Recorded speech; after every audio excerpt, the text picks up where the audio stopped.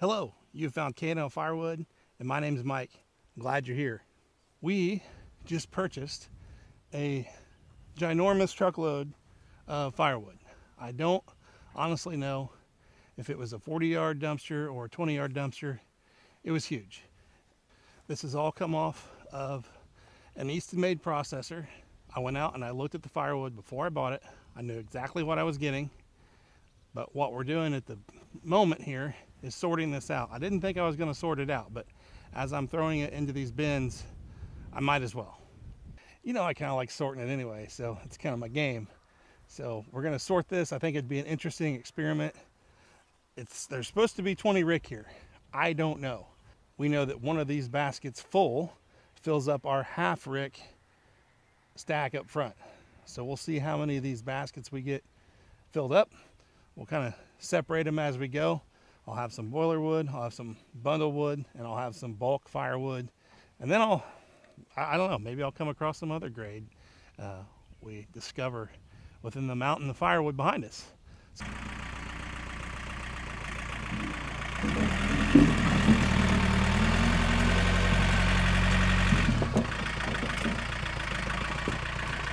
And here's what we're gonna do. These two baskets here are for boiler wood. You do get some kind of nasty pieces in here, shorties.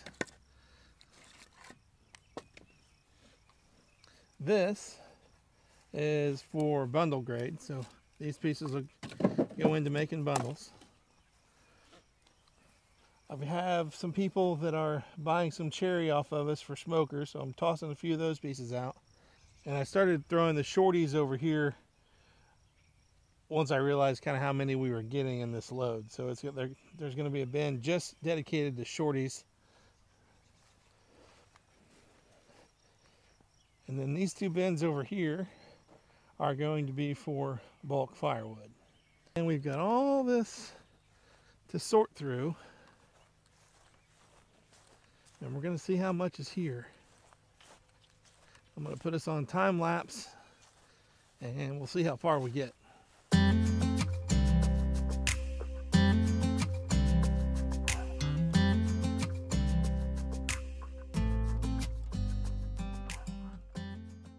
Pause our local broadcast here for just a minute and talk to you about a couple things. Number one, why did I buy this firewood?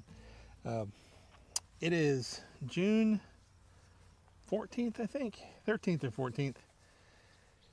And we're approaching 2 months since the Hoosier firewood hysteria. And if you'd like to guess how many baskets of wood that I've split here since the Hoosier firewood hysteria, go ahead and guess. Leave it in the comments below. It's somewhere between 4 and 6. I've just had zero time to come out here and do this. I've wanted to. It's just has not been in the cards lately. Just too many things going on. I don't have a whole lot of wood saved back aside for our burning purposes. You know, we built the new pole barn. That's going to require a little more heat. I'm not going to keep it 70 degrees in there, but I want to take the chill off. So that's going to require more heat, which requires more wood. And I've got a couple different people that are buying boiler wood from me now. So between my use and their use, I don't think I'll have enough. So I had to buy some. Now this stuff is coming off of an Eastonmade 48C. And I don't know if it's a 12-way or 16-way wedge, but there are some big pieces in here. I'm not a super strong guy, but you know, that's bigger than a one-hander, man. That's pretty heavy. That's not what I sell. Now this probably is a one-hander, but it's filthy dirty.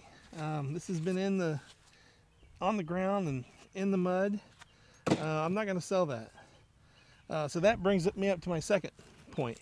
I mean, look at that. I mean, I saw what this was before I bought it, so I'm fully aware. But people say all the time, how do you get 100 or 120 or 140 a face cord? Because it's all uniform size in girth and length, and you know, I don't sell this piece in with my $140 stuff. I don't sell this piece in with my $140 stuff. So there's a difference. Let's go over and take a look at the basket that I'm making.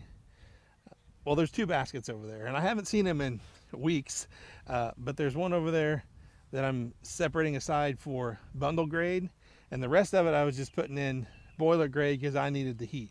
So let's go over and take a look at that stuff, and we'll compare it to what I've bought here.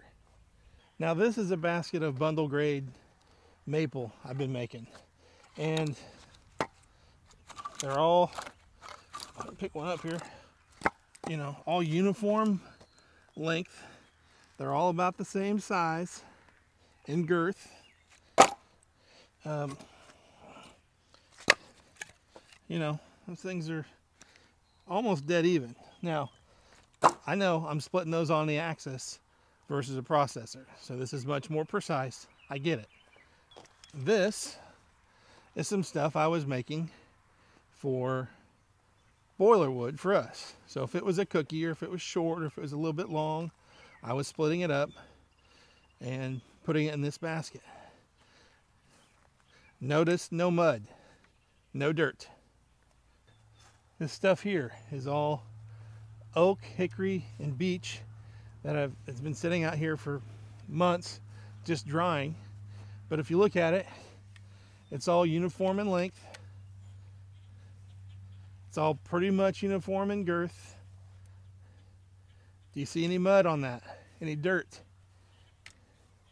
Any shorties? Any pieces super long? Well, these are barbecue chunks. Any pieces that are two-handers? No, you don't. So I'm not disappointed in the stuff that I'm going through. I knew what I was getting, but there is a difference. I really enjoy that part of it. I like to make them uniform length and uniform size and kind of sort things out. You can see that on all the videos that I make. You know, I've got baskets everywhere. I'm sorting this and sorting that.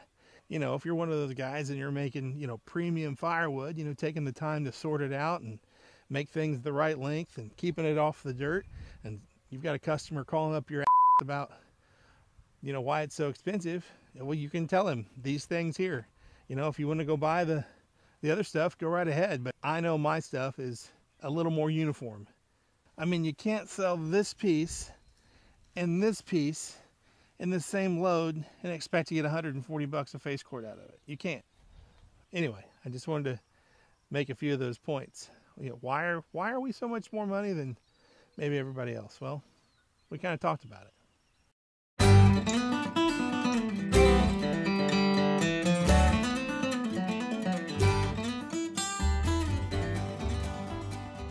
I am still jacking around with this load of firewood I bought probably a month ago, but it's been so stinking hot. My gosh, I know it's hot where you are too. 93 today, so I had an epiphany. I'm gonna load this firewood into that dump trailer and sort this out inside the barn.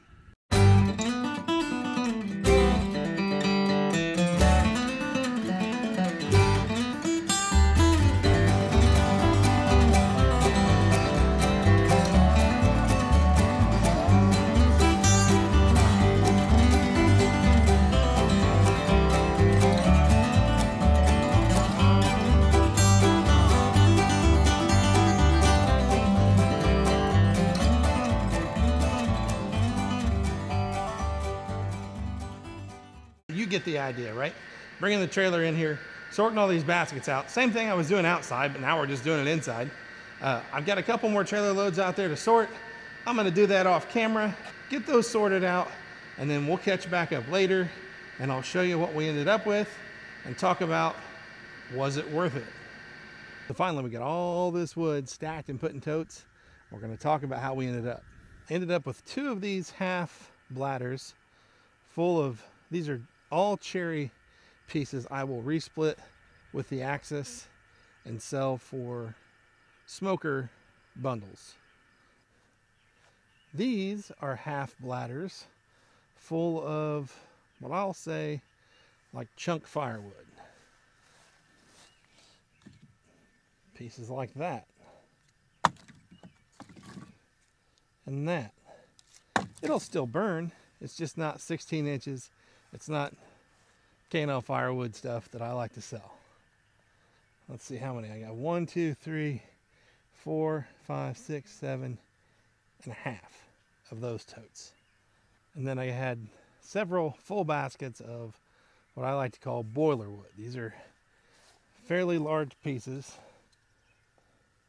bigger than what I would make and sell as firewood. Not that I wouldn't sell it as firewood. It just isn't campfire type stuff. This doesn't go in the roadside stand. You know, some of them are a little short. Maybe they're ugly. Maybe they're too dirty. I don't know. They're just my grade of boiler wood. I think there are 13 of these. I'll double count here. 1, 2, 3, 4, 5, 6, 7, 8, 9, 10, 11, 12, 13, 14. Sorry. 14 of these. I ended up with 1.5 baskets of these smaller pieces that I'll put in bundles.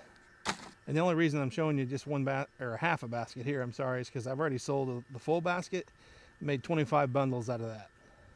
And then the last little bit we sorted out was just what I call bulk firewood. You know, they're a little bit bigger than bundle grade. They're certainly all one-handers, fairly clean, no rot. What I think of is good stuff. Let's see, I've got 1, 2, 3, 4, 5 and a half baskets of those. Yeah, so the big question, how much did I spend on this? I spent $1,175 for what was advertised as 20 ricks delivered and dumped over there at that dead grass area I was showing you. We ended up with 20, well, might as well call it 21 full racks. One I sold, these 2 half racks, and the rest of them make up the 20.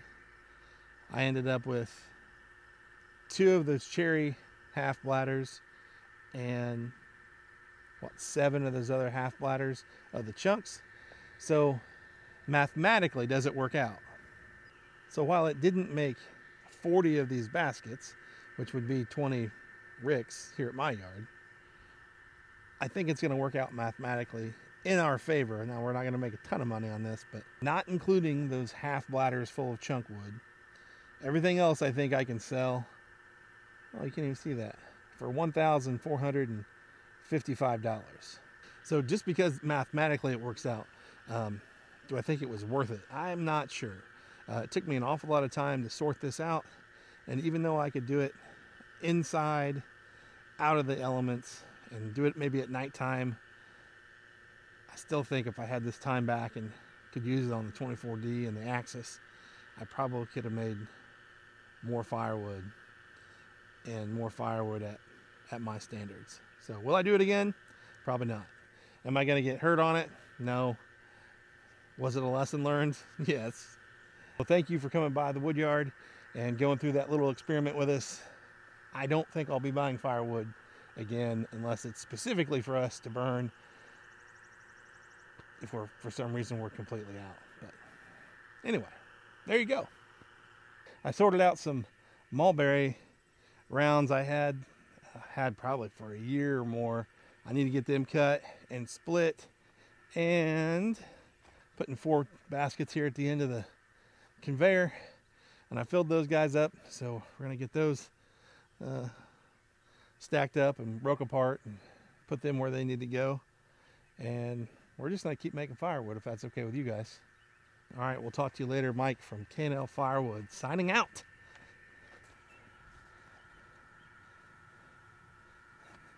Bring it here. Atta girl. Good job. Well, let me have it. Let me have it. Ready?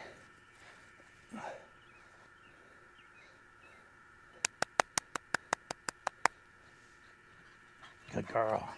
Sit. Sit. Stay. Stay right here. Stay. Go get it.